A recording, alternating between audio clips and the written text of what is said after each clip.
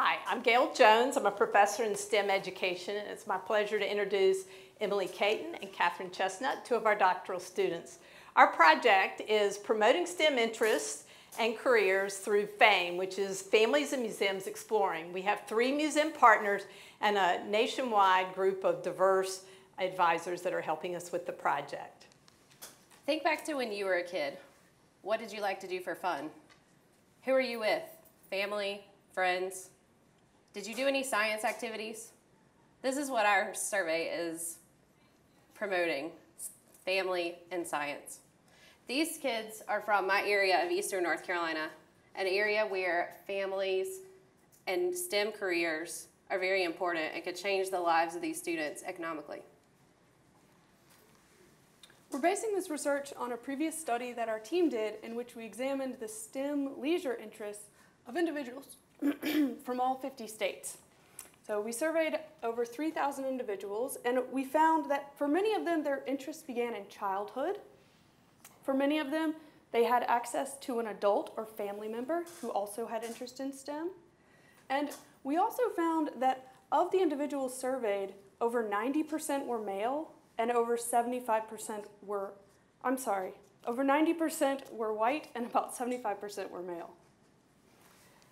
And so when we look even further into this and we look at what kids believe about who does STEM, we gave these set of 4 photos to those kids you saw in Eastern North Carolina. And we said, which of these people is a scientist? Over 95% said the white male. And the reasons they gave were a little bit shocking.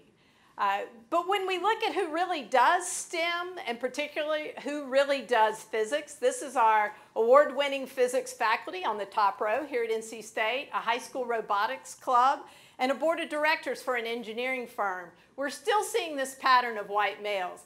This person in the middle, the chairman, makes $6.5 million a year. When we look at who does STEM out of school or out of work for leisure, you see the same pattern. You see white and male predominates in many of the STEM hobbies and leisure activities. We want to change that pattern. That's the goal of this project.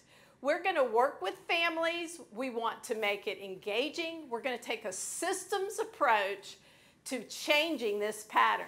So instead of just looking at, for example, mentors or self-efficacy, we're going to look at all the variables collectively, both together and individually, to try to make a difference.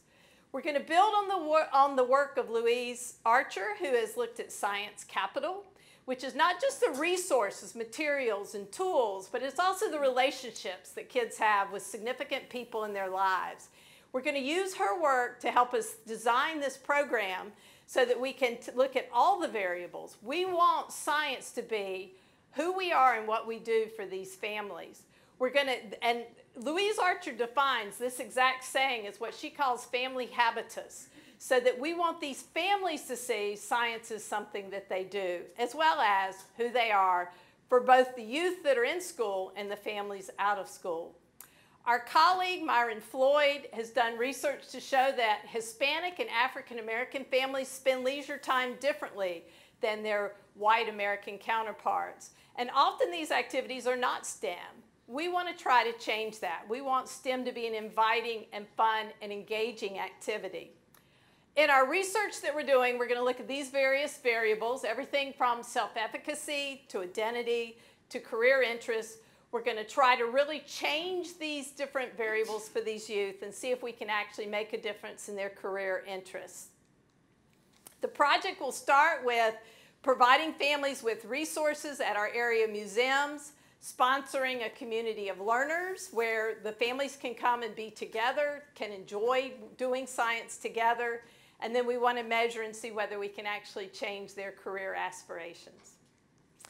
We're starting with a nationwide survey to measure this idea of science capital and family habitus.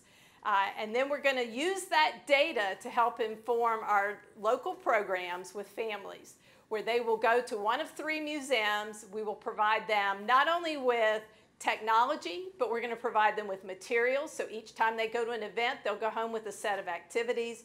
We're going to provide them with mentors. We will provide them with all of those various things that go into all of this work, from transportation to food to fun. But at the bottom line, again, we want to make it something that all of these kids do together with their support system, be it a grandparent, an aunt, an uncle, or a sibling. And in the end, we want to change it so that all of our youth think that science is something that we do and who we are. Thank you.